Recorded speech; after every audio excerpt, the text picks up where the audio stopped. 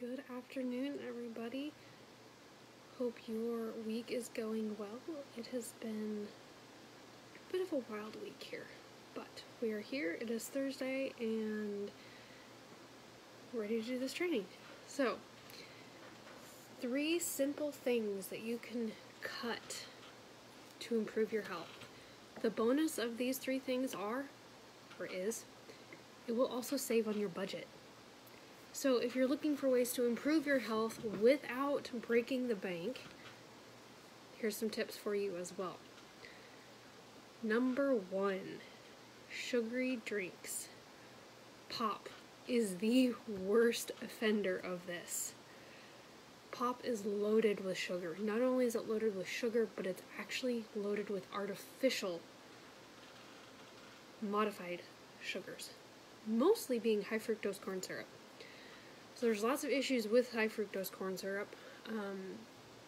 One of those being it can be contaminated with things during the process. I believe it's one of the heavy metals. Not mercury. I don't remember off the top of my head. I looked it up at one point. But a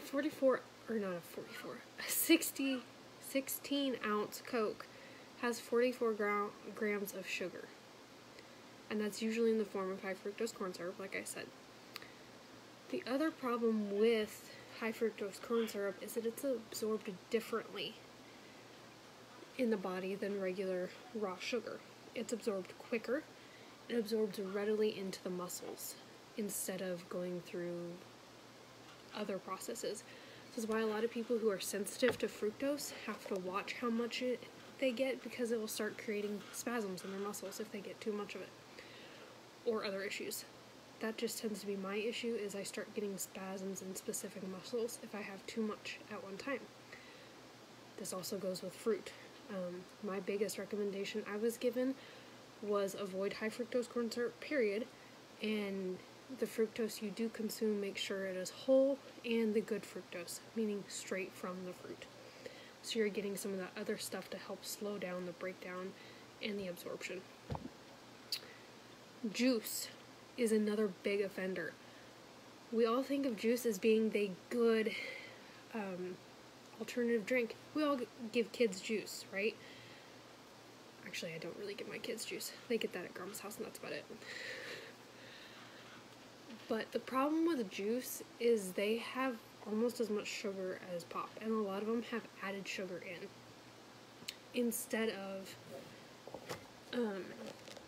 just being a whole juice. Gatorade has a ton of sugar. We all, athletes drink it to replace the electrolytes that they've lost, but it has a ton of sugar in it, which can cause more issues than it is actually helping. If you use the Gatorade powder, split it in half, do double the water to the powder, is actually better. Same taste, it won't cause nearly as many issues. Another thing you can do, and I'd have to look up the recipe again because I haven't done it, but you can actually make your own electrolyte drink that doesn't have the sugar and it still tastes good. A lot of women use this during labor. It's like a labor aid. It's basically the same thing. It just gives you a little bit of an energy boost, replaces those electrolytes without all the sugar that you're, yes. Just making sure I'm covering everything. So the other problem, so this is going to be linked to a blog down below, and it'll have this fine numbers in it so you can go and look them up. Save me time. Why is sugar bad?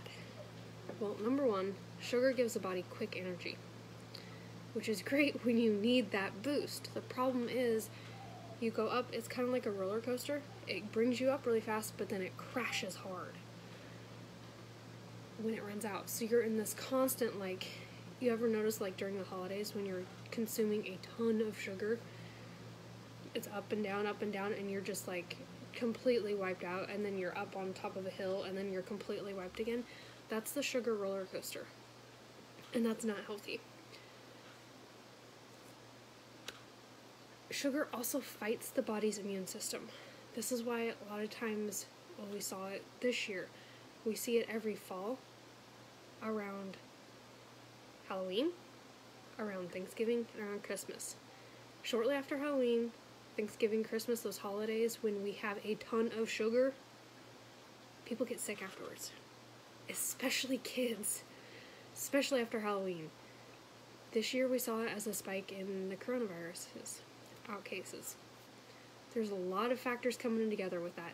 But a lot of kids get sick after Halloween because they've had this massive uptake in sugar that has fought their immune system is now down here instead of being up here. So now they're getting sick by all of those bugs and bacteria that normally come in the fall.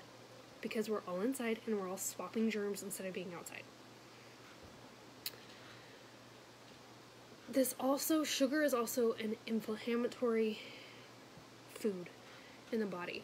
A lot of people who have issues with all over general aches and pains, cut your sugar. Sugar also feeds yeast, and that creates that imbalance in your body again where you're getting more of the sugar cravings because it eats on sugar. Throws off the gut balance, creates acne, breakouts, all over, just general mood depressors. Sugar's not good. Basically, avoid it. So, if you want to drink something, what do you drink then, right? Water. I'd say occasionally the no sugar added juice is okay, but use with extreme moderation, because there's still a lot of sugar in those.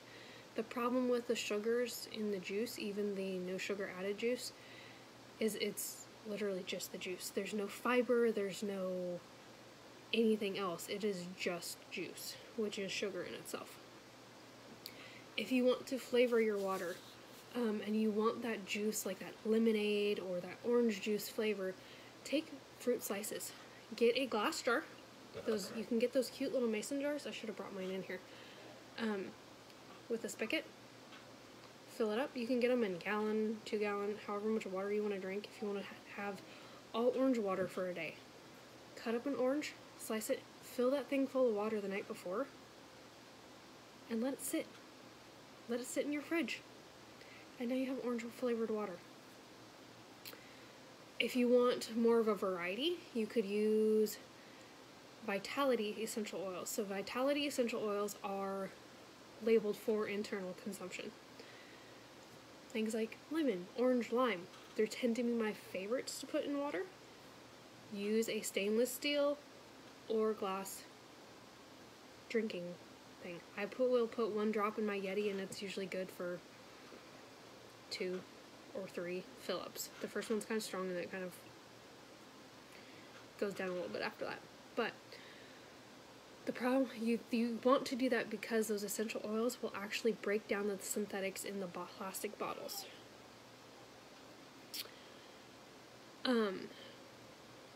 So your plastic bottles, and they break down, and that's all the BPA. That's why they say don't use BPA bottles. That gets in your water. Magdalene, what about tea? What can I use to sweeten it? So a good one would be honey.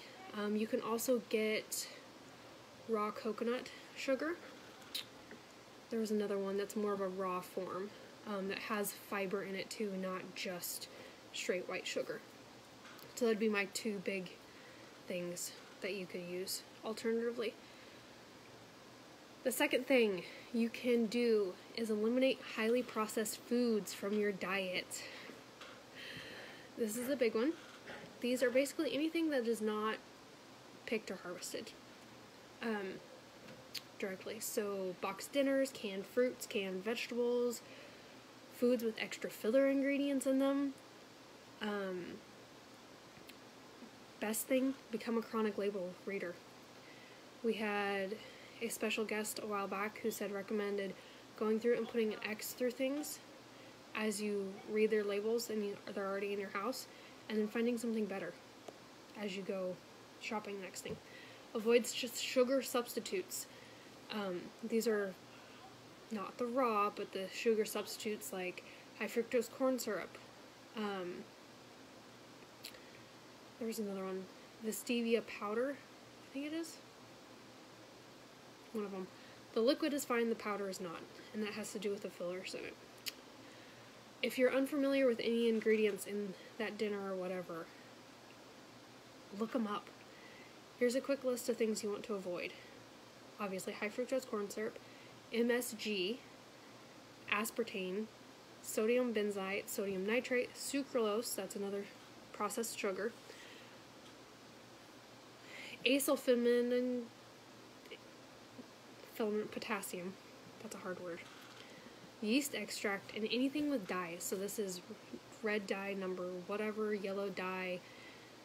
Avoid them. Your body can't process them well, it just stores them and they just bogs down your system.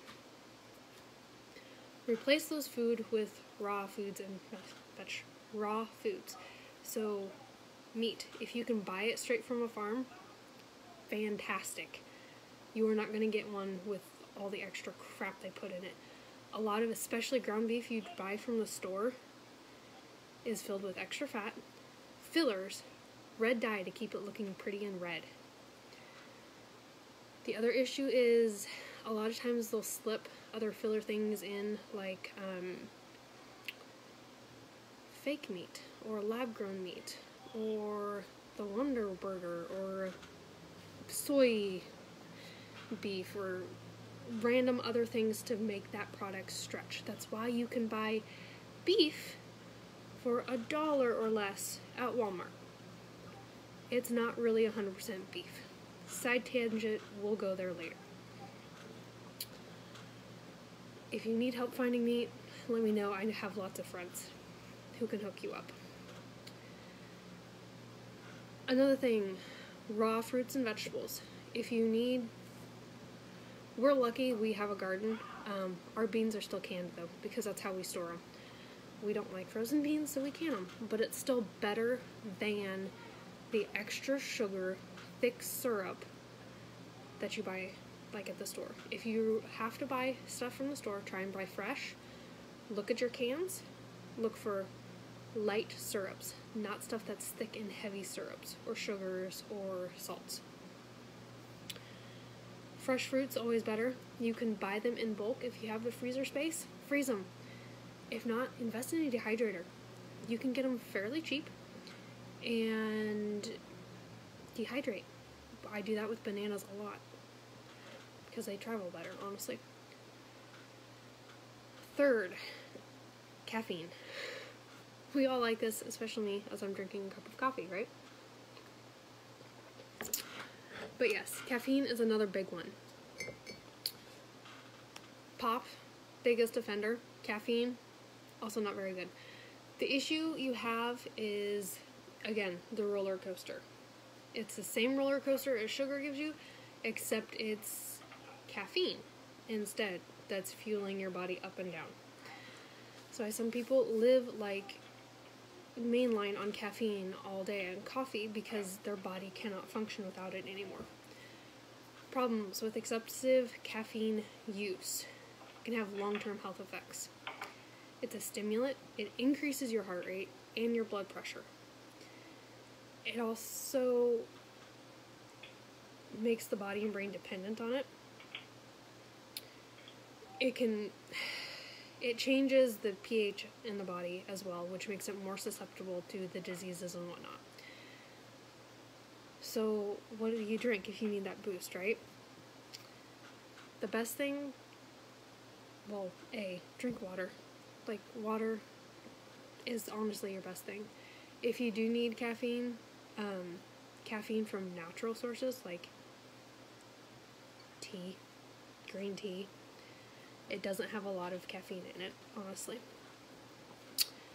But when I need that extra boost, my Ningxia Red and my Ningxia Nitro are two of my favorite, especially the Nitro. So Ningxia is a fruit puree, not a juice. They actually take the whole berry and grind the whole berry, stem, leaf, core, all of it gets ground up, which is why it breaks down slower. It gives you all the whole nutrient profile, not just a little sliver of it, which also gives you all the vitamins and minerals and fiber and everything. It's fantastic. Ningxia Nitro is actually like a super concentrated, and it has a little bit of caffeine in it. Like, I don't remember the exact amount, but it's not much. And it's naturally sourced because it comes from that berry that it's made out of. Nitro is also loaded with ribose. So, geek out science here for a minute. The key component of the ATP cycle, which is what your body runs on, like ATP is how all energy is made in the body. The key ingredient in that triangle, because it's adenine triphosphate, so it's one adenine molecule, 3 phosphates, ribose is joining all of those. If you don't have enough ribose, you can't make ATP. You don't have energy. So there's a fun little nerd tidbit for you. So, those are the 3 biggest things you can do to improve your health, save your budget, and they're simple. So, we will see you guys next week. Bye.